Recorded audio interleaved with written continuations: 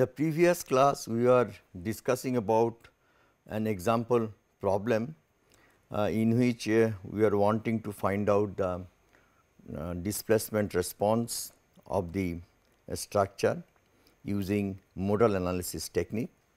The problem was that of a cable stayed bridge in which this cable stayed bridge we had solved before for finding out the value of the R matrix, and in that the degrees of freedom those are considered as the degree of freedom which are dynamic or dynamic degrees of freedom that we identified are these two displacements at the top of the tower and a vertical displacement at the middle of the deck. There were 4 support degrees of freedom and 3 rotations. So, we condensed out the rotational degrees of freedom first and they then formed a 4 plus 3 7 by 7 matrix. Out of that again we took out the 3 non-support degrees of freedom, that is partitioned that stiffness matrix so that the 3 non-support degrees of freedom are identified, and from there we obtain the R matrix, that is the influence coefficient matrix we described before. Now, using that influence coefficient matrix, now we are wanting to solve this problem using the modal analysis technique, and one can see here that the matrix K for the 3 degrees of freedom are the this matrix, that is 3 by 3 matrix, and the mass matrix again is a 3 by 3 diagonal mass matrix. The R matrix that we had already obtained for this cable stayed bridge that is shown over here, 3 by 4 R matrix. The 3 frequencies that we obtained for this structure was omega 1, omega 2 and omega 3. Corresponding to each frequency we had a mode shape, that is phi 1 t, phi 2 t and phi 3 t shown over here. You can see that the first mode shape is such that the 2 pylons are having displacement in the opposite direction, that is one in the negative with a negative sign, other with a positive sign, but by the same amount, and the deck is going up rather than going down. The second mode is a mode in which both the pylons move in the same direction and there was no displacement at the center of the deck. Third mode is such that in which the 2 pylons again move in the opposite direction, and the deck instead of going up goes down. So, these are the 3 mode shapes for the structure. So, using that mode shape one can obtain the 3 modal equations. The first modal equation is written in this form, and here we have phi 1 t and this is phi 1 t m phi 1, that is we take the first mode shape, and here this R basically would be the first column, that is the first column of this R matrix. So,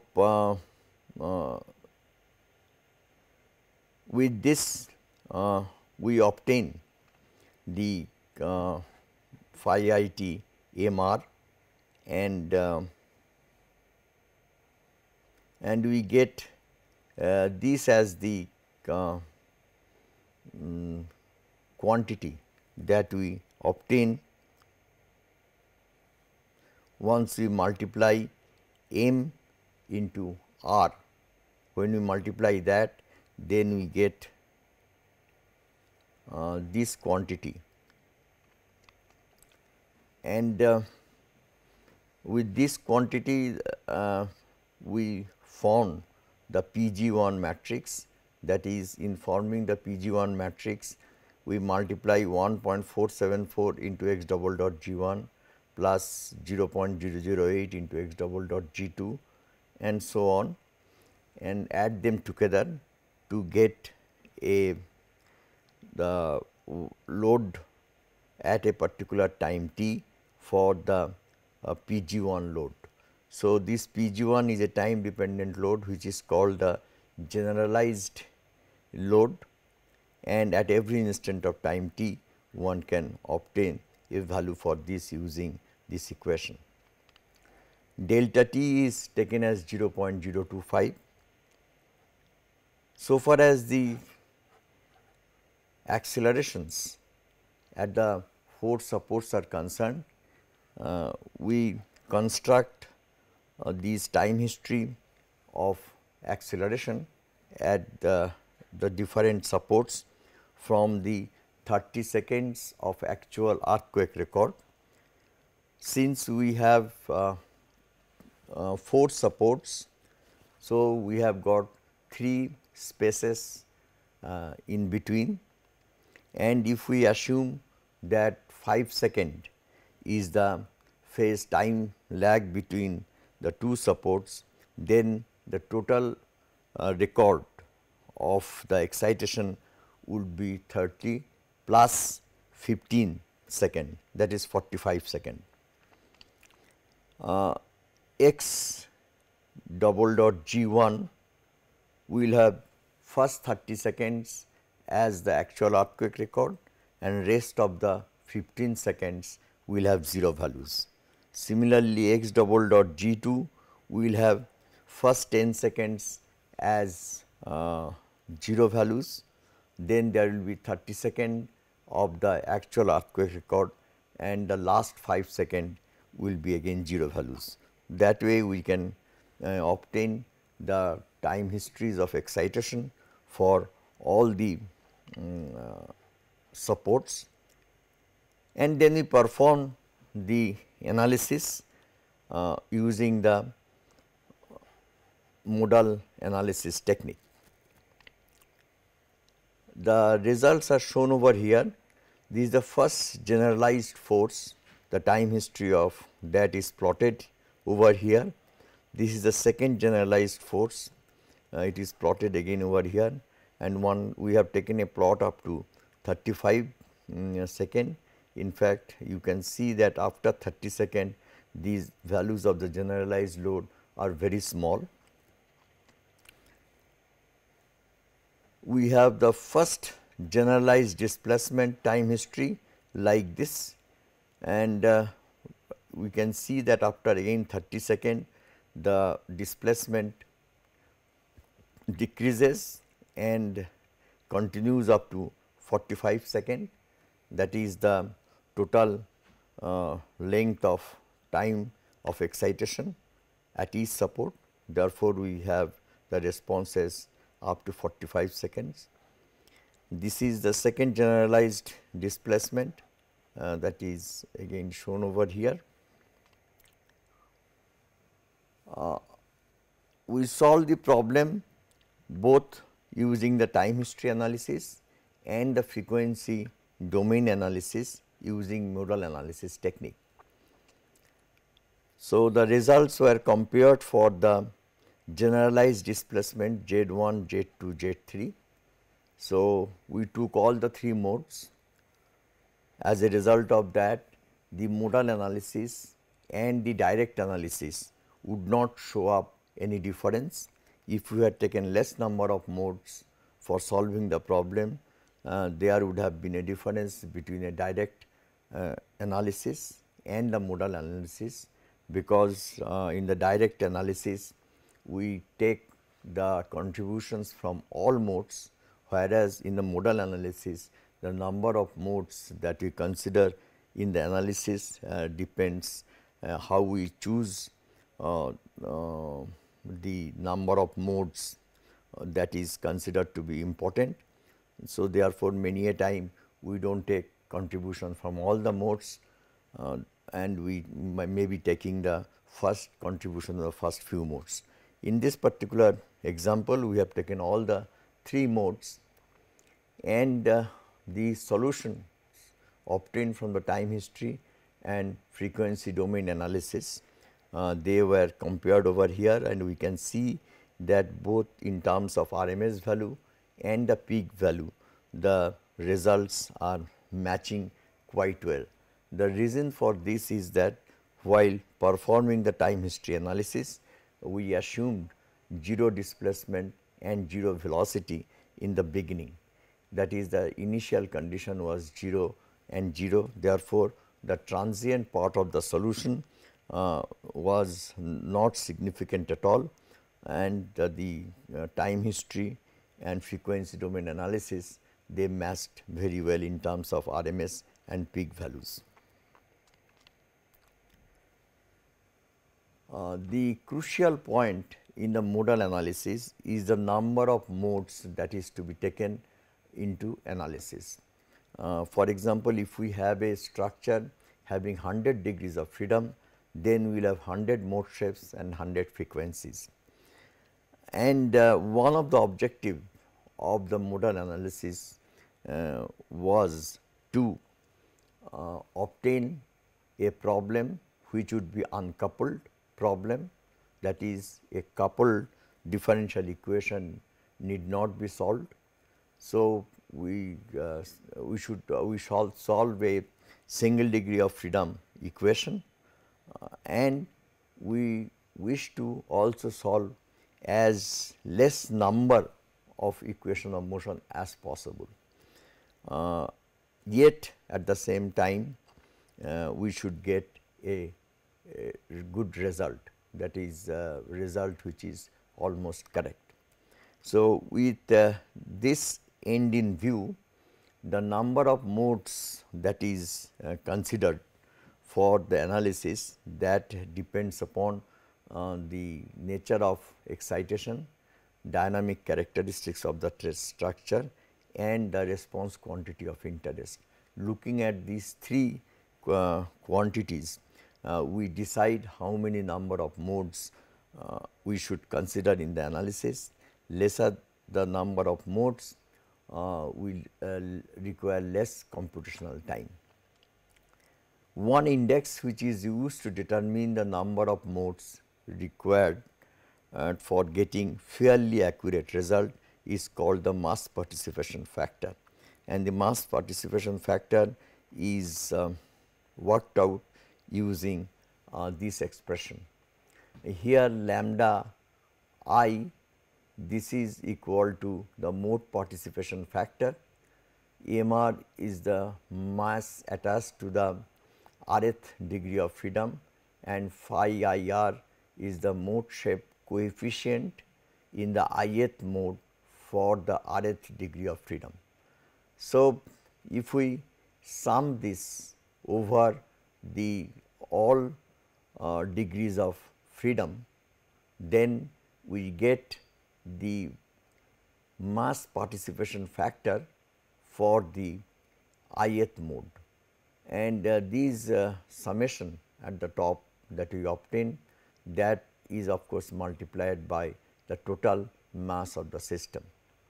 So, this shows the ratio between the total mass of the system and the mass that is considered in the analysis through the number of modes that we are considering in the analysis. So, that is why it is called a mass participation factor, that is in the ith mass ith mode, what is the percentage of the mass that is considered in the analysis. The number of modes aim to be considered in the analysis is determined by this equation.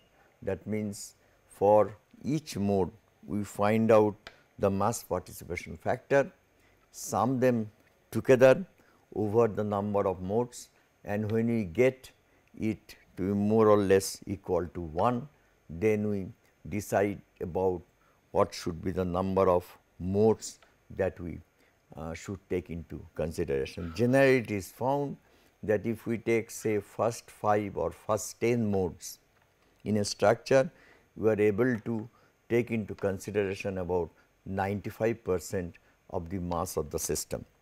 So, in that case we satisfy ourselves by considering 5 to 10 modes of a very large structure, and therefore, for a large structure we benefit by reducing the calculations because we have to then solve 5 or 10 single degree of freedom equation to get the final answer. Now, this is so far as the displacement response is concerned. If the bending moment, shear force or any other quantity is required, then not necessarily that this particular concept would work, because for example, for bending moment the participation of the higher mode is very important, because the higher the number of mode, the more curvature we get into the mode shapes, and since the curvature influences the bending moment, therefore, we should not miss out higher modes. So, this general guideline is applicable for finding out a good displacement response. Now, let us come to another method called mode acceleration approach. It was evolved because of the fact that we wish to obtain a very good response of any type, that is whether bending moment, shear force or displacement, with less number of modes. That is our intention. Therefore, the classical mode summation approach, that is the classical modal analysis technique, is improvised to obtain a method which is called a mode acceleration method or mode acceleration approach.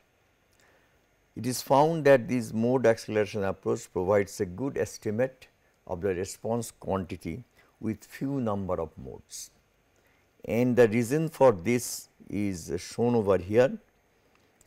If we write down the equation of motion for the ith mode,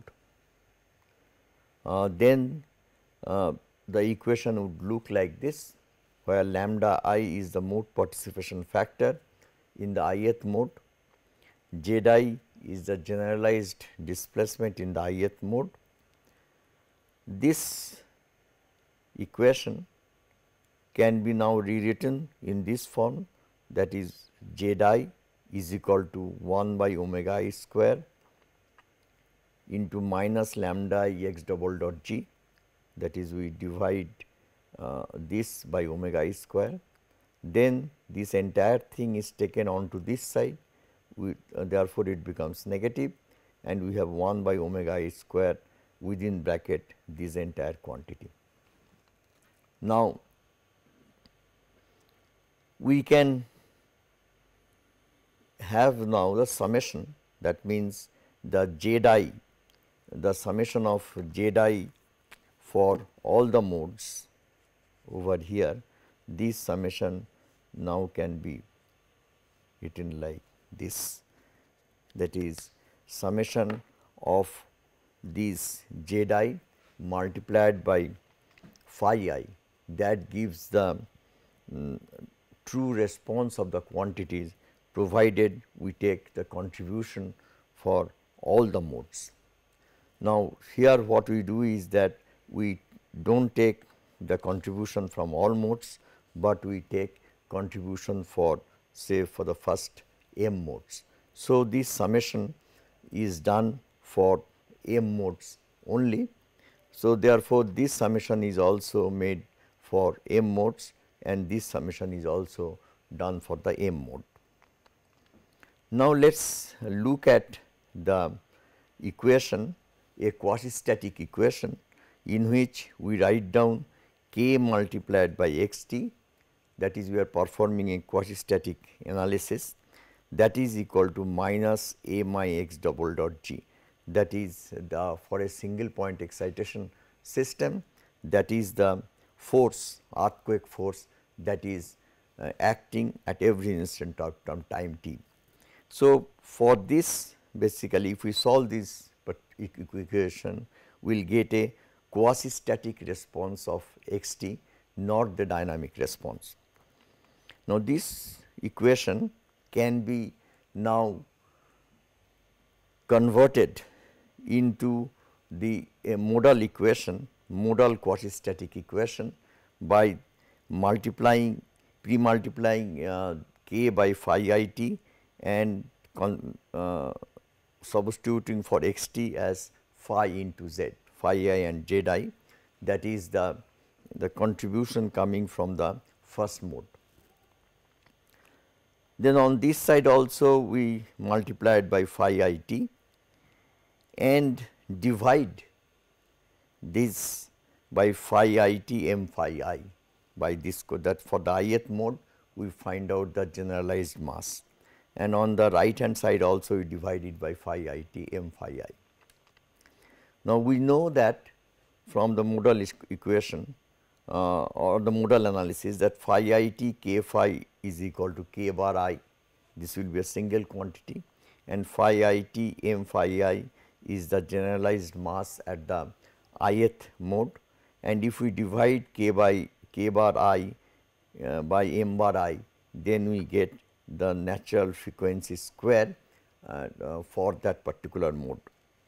So, this entire quantity over here will turn out to be omega I square z I, and this quantity is known as the mode participation factor for the ith mode, and this actually all of you know from your dynamic analysis. So, we can substitute this and write minus lambda I into x double dot g. So, from this we can get the value of z I is equal to minus lambda I x double dot g divided by omega I square.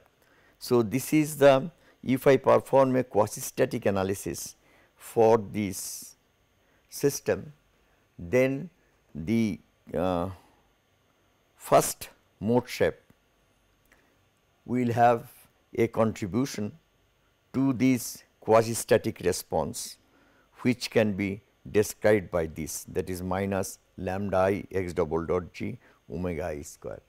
Now, if we look into this equation, so this equation is nothing but a summation of this quantity, that is the first generalized displacements contribution to the quasi-static response in the ith mode, and that is summed over for all the modes or m number of modes, that is what I said before.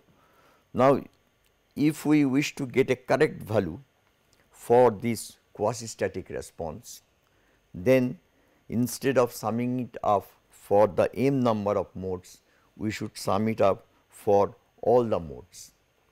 Now, if we sum it up for all the modes, then the response that we get, that will be equal to x t, and this x t can be obtained from a quasi-static analysis of the structure. So, what we say is that if we wish to find out the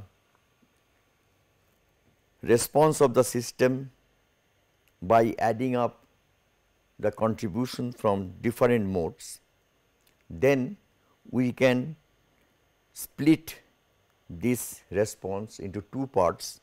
One is a quasi-static part, which can be obtained by solving this quasi-static equation. Another is a dynamic part. Now, in this quasi-static part, it is possible to consider the contribution of all the modes, that is all n number of modes, because if we instead of solving this, if we solve this quasi-static equation, then we can straight away get the value of x t, and this x t is the quasi-static response of the system, and one can replace this entire summation.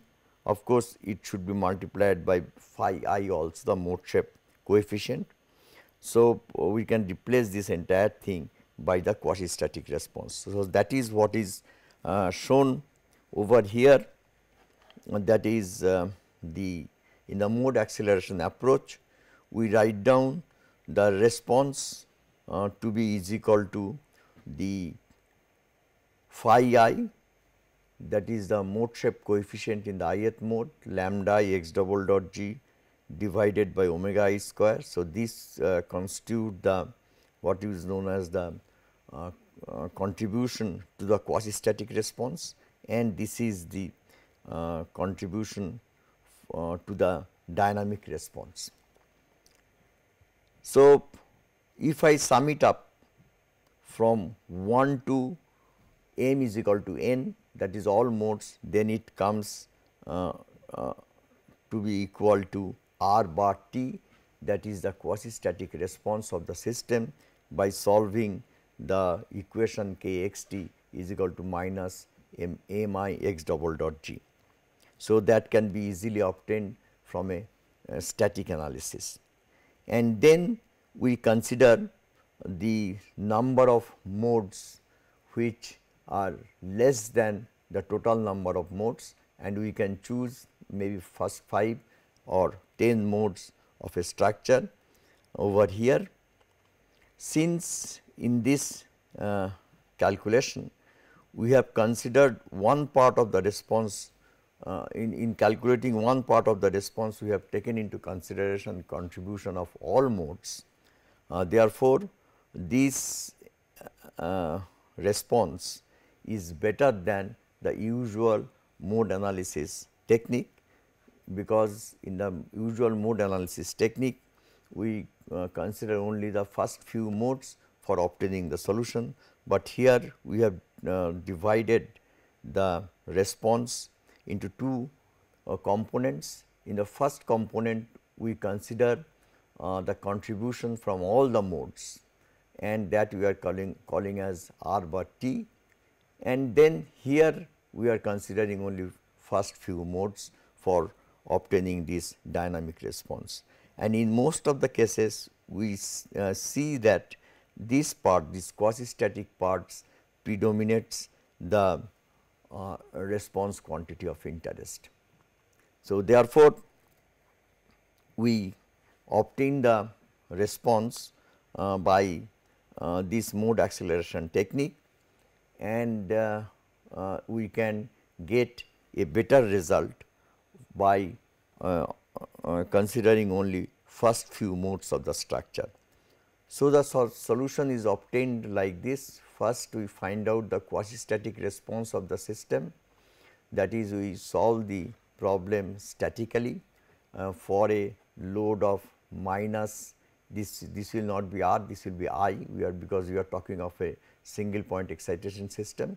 So, minus m I x double dot g, and then find this quantity from the modal equation, and we can see that this quantity is nothing but is equal to minus lambda I x double dot g divided by omega square minus z I, and z I we have already obtained minus lambda I x double dot g omega I square, that is already known to us. So, therefore, this quantity gives this z double dot I plus twice zeta omega I z dot I divided by omega I square, this quantity is automatically known. So, therefore, this quantity, that means the acceleration and the velocity, that the generalized acceleration and generalized velocity need not be computed separately.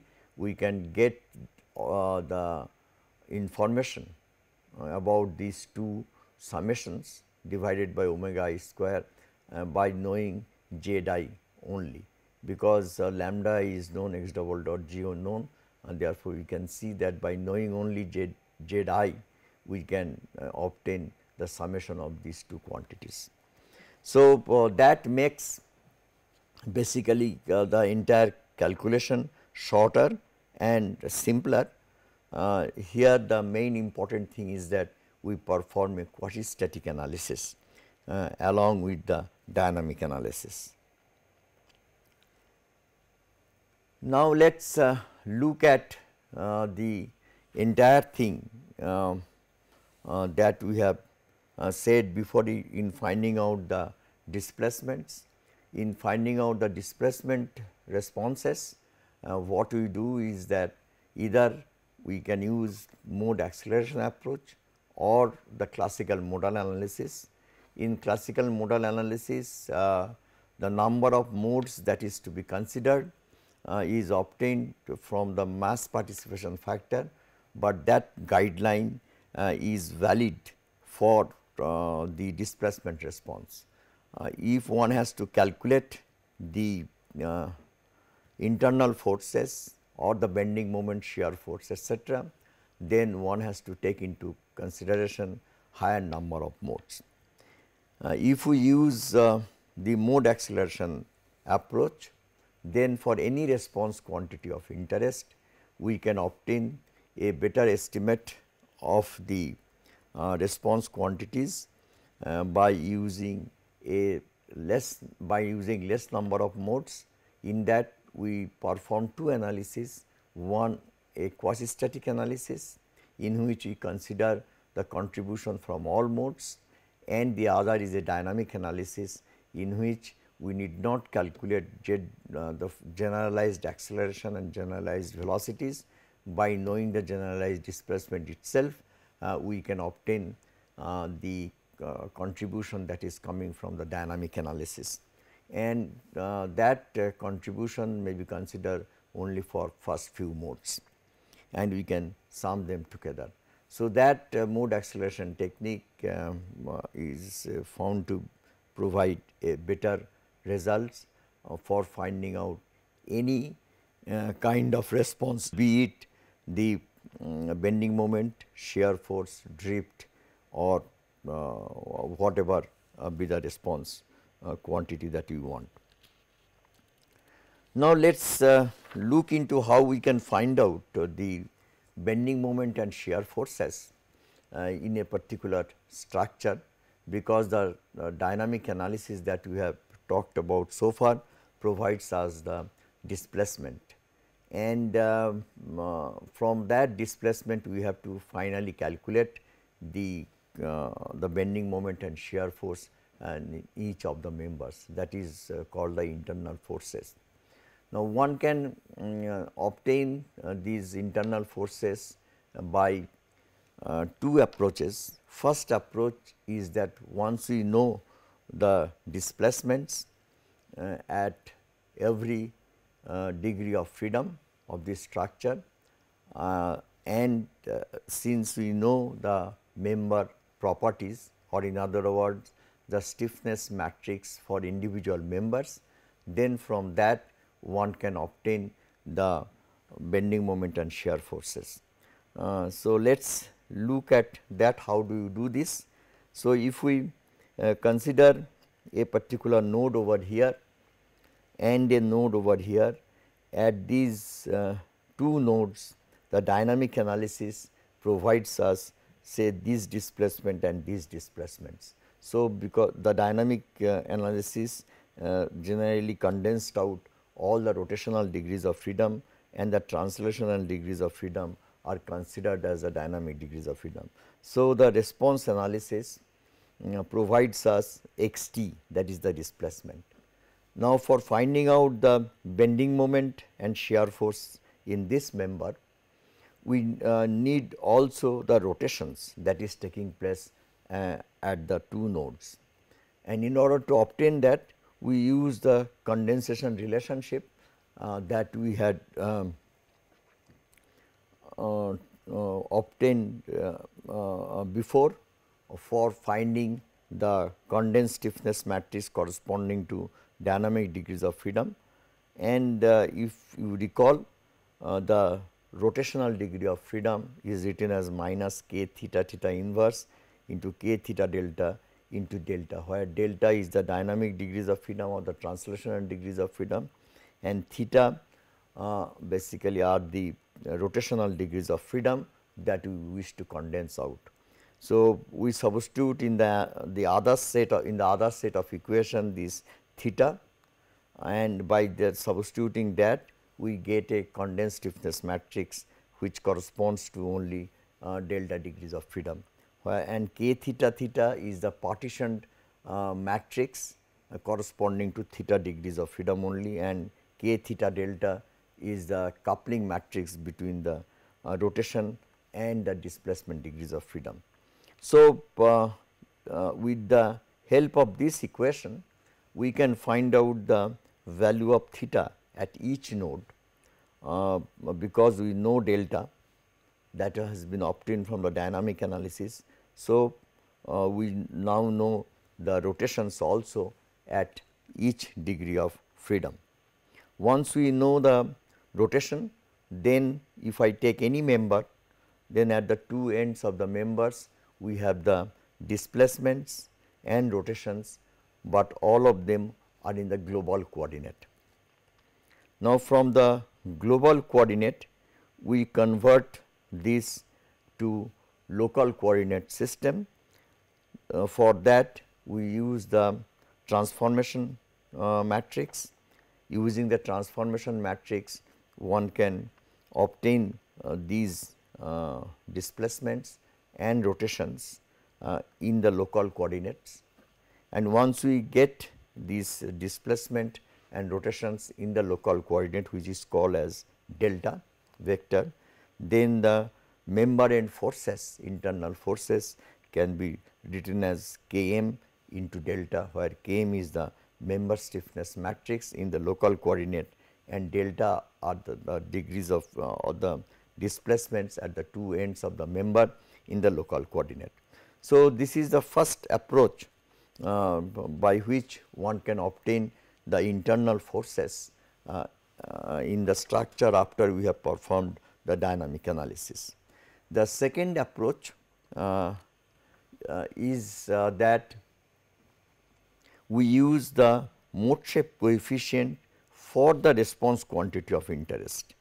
Now, what we mean by the mode shape coefficient for a response quantity of interest would be clear from this. The eigenvalue solution that we have performed that provides us the mode shape coefficient for displacement. So, therefore, phi that we use in our modal analysis, that phi correspond to the mode shape coefficient for displacement.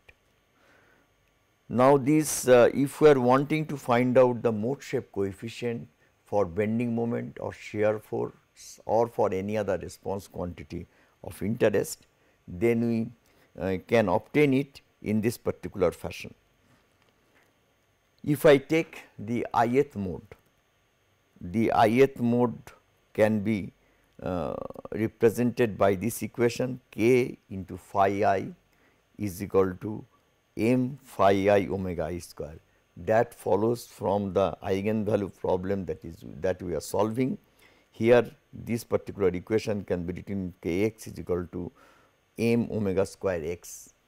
Now, for the ith mode, the x becomes phi I.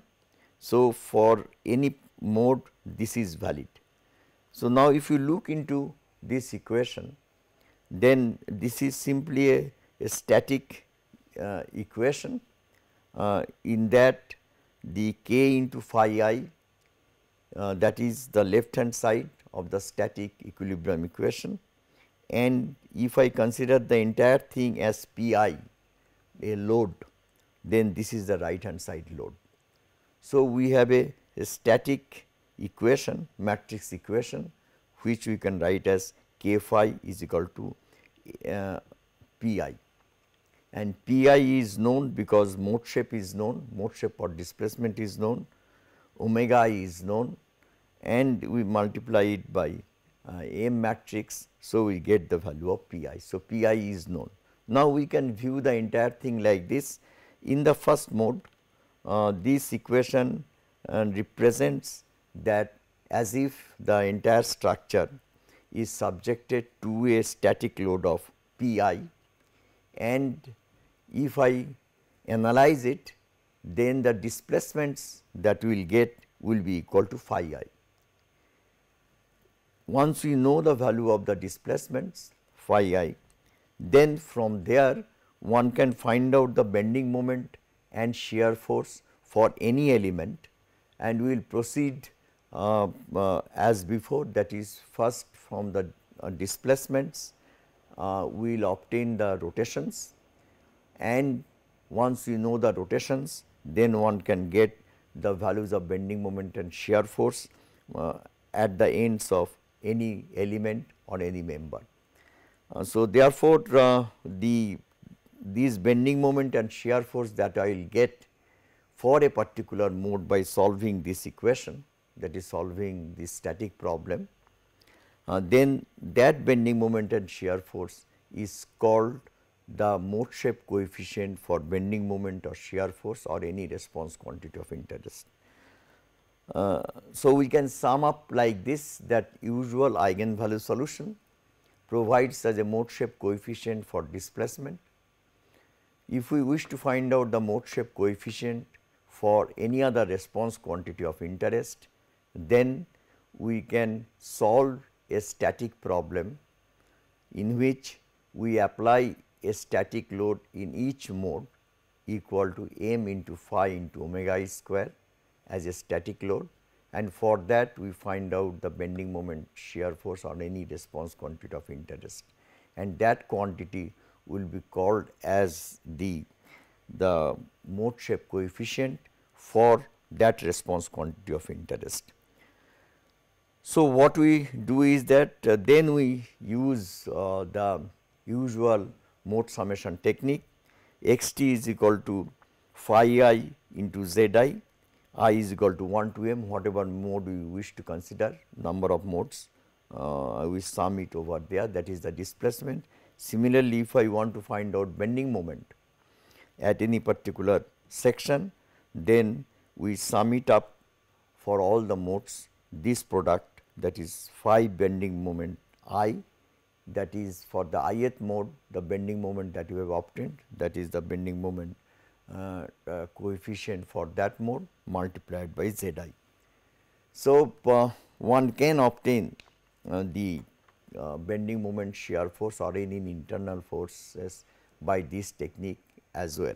It depends upon the individual which technique they prefer, but in the beginning of the program, if one can compute after finding out the mode shapes for the structure, if one can find out the mode shape coefficients also for different response quantities and store it, then this method turns out to be a better method for finding out the different quantities of interest. Next we come to the state space analysis. If we wish to obtain again the modal analysis or use the modal analysis technique for the state space equation, then we follow in the same fashion, that is we use zt, we write down the displacement zt is equal to phi into q, where phi is the mode shape matrix and q is the generalized displacement. and then substitute into the state space equation, and the state space equation is of the form of z dot is equal to Az plus Fg, we have seen before. So, in place of z dot we write down phi into q dot, it comes from this equation, and in place of z we substitute phi into q, and then we add onto it the Fg, that is the load vector. Then this is multiplied pre-multiplied by phi inverse on this side. So, on this side also we pre-multiplied by phi inverse, and this load vector also is multiplied by phi inverse. So, since phi inverse phi will provide us a diagonal unit matrix, therefore, that diagonal unit matrix multiplied by q dot, that becomes a diagonal matrix consisting of only q dot I, and phi inverse A phi again becomes decoupled, because that is the property of the eigenvalue.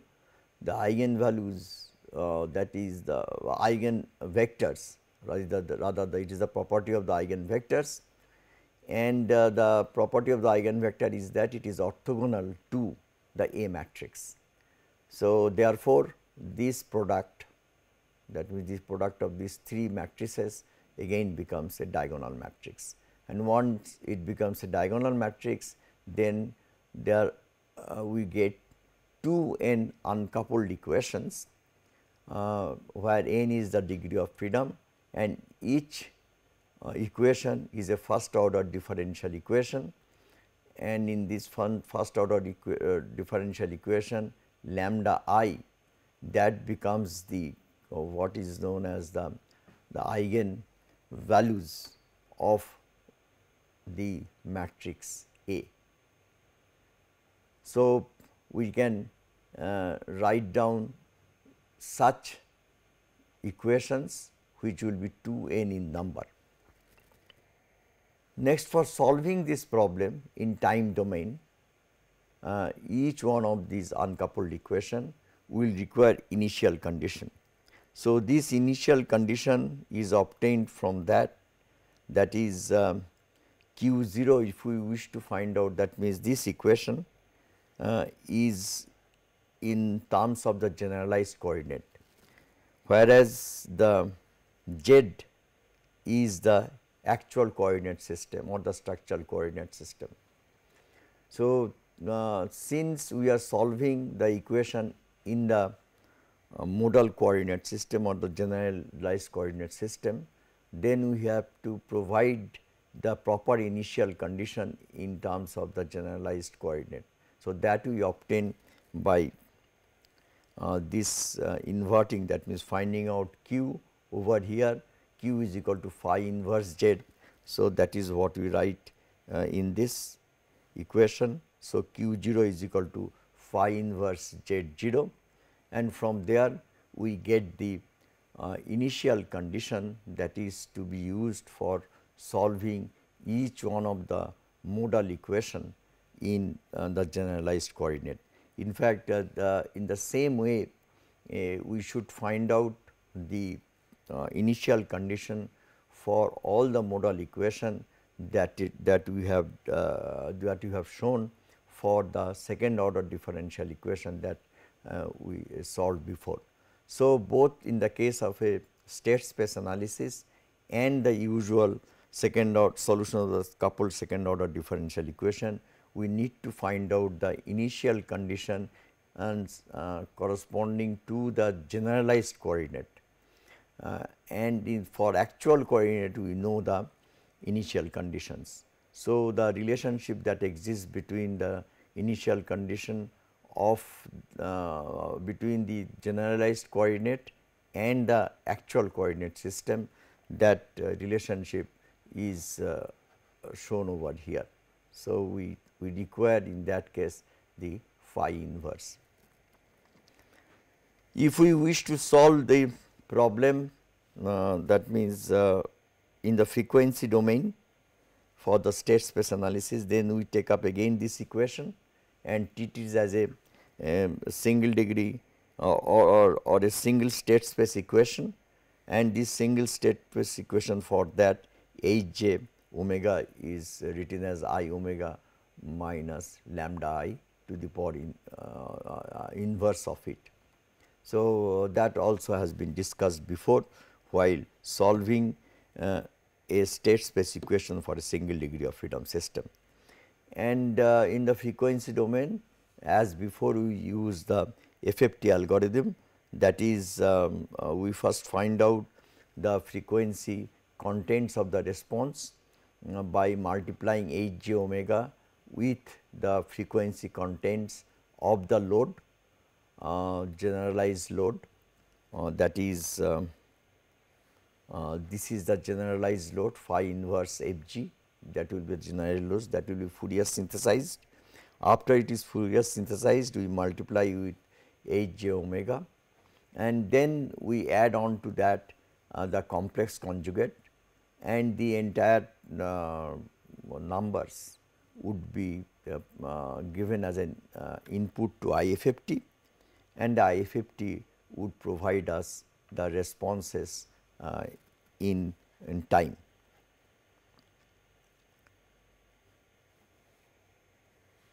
So, an example is solved in which we had a problem of this type, a simple frame, and it is subjected to the same ground acceleration at the two supports, and for that this is the K matrix, this is the M matrix, and these are the 4 frequencies of the system, and these are the 4 modes corresponding to the 4 frequencies, and we obtained a C matrix for that, finding out alpha and beta from the first 2 frequencies, and once we get the C matrix, then we can obtain the state space matrix A for the entire thing and go for a state space analysis. The states space, that is A, the eigen values of the A, that turns out to be a complex number, and these are the 4 eigen values of the problem, and using these 4 what to call the eigen values, we decoupled the state space equation into a single degree of freedom state space equation. So, in this case we had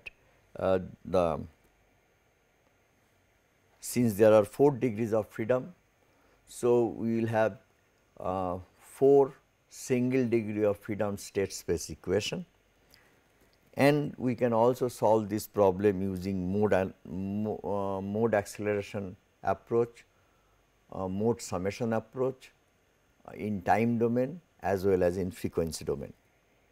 So, all the results are shown over here. The base shear is the quantity of interest over here rather than the displacement.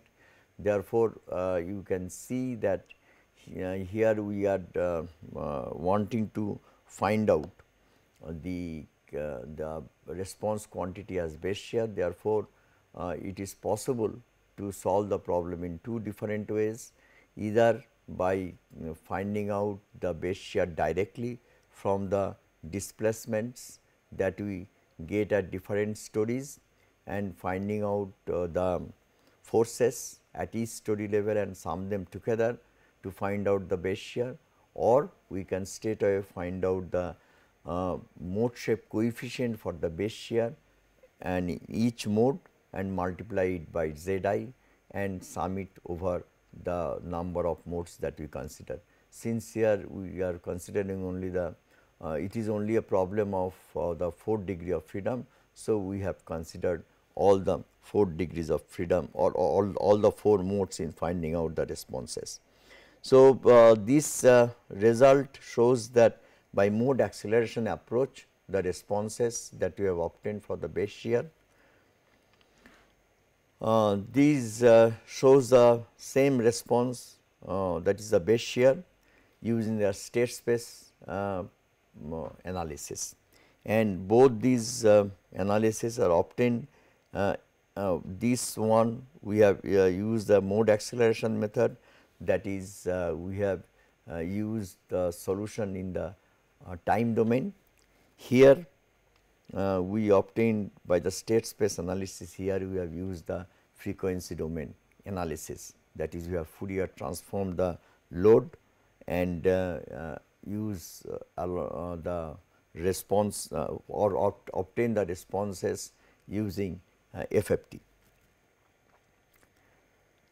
Now, at the end of this chapter, that is chapter on the response analysis for a specified ground motion, at the end of this chapter in the book, I have outlined the computational steps that are required for developing a program in the MATLAB by using all the methods that we have discussed before, and the steps that are given can be what we call divided into 3 segments. The first segment consists of computation of basic elements required for all types of analysis. For example, you have to obtain the overall stiffness matrix, then condensed stiffness matrix, then from the condensed stiffness matrix again the non-support degrees of freedom and support degrees of freedom matrices, they are isolated, then coupling matrices are considered.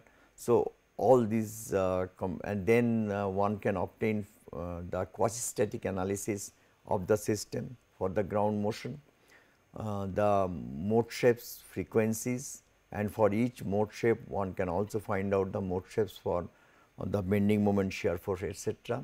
All these kinds of computations are contained in the first part of the program, and the results can be stored. In the second part of the program, the time domain analysis, direct, modal and mode acceleration approach and state space approach, all of them are outlined, and one can obtain the solution of any problem or any structure in time domain.